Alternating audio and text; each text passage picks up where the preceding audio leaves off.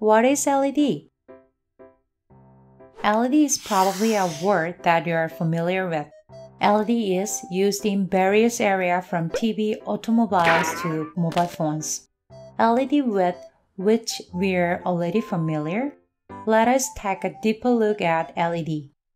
LED stands for Light Emitting Diode. So, what does it mean? Light emitting diode is a semiconductor that radiates light. When voltage when met plus met with minus, the energy is directly changed to illumination, thereby boosting outstanding energy efficiency.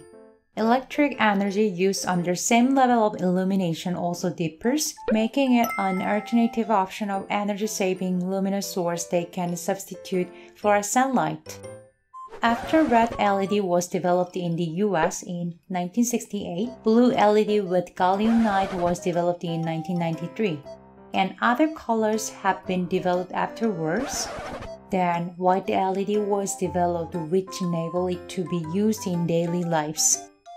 What are the features of LED? Compared to fluorescent light, LED can be used approximately 3 to 6 times longer. When LED was first introduced, it was promoted as a semi-permanent source, but this is an exaggeration. Nevertheless, this is true that it can be used for a longer period of time when compared to fluorescent lights. LED is an eco-friendly luminous source, therefore, it garnering more attention amid serious environmental pollution. LED has no harmful substance, and it does not pollute the environment. It does not acquire separate costs for discharging. Last characteristic is the fact that it can save energy consumption as its consumed power is low while boosting high energy efficiency. In order to make electricity, it needs to go through a series of procedures and use various resources, including thermal, nuclear, and hydropower.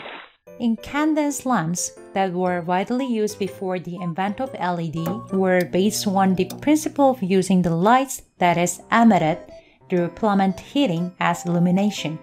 As for these lamps, only 5% of 100 electric energy can be used as light energy, while the rest 95% is consumed as heat.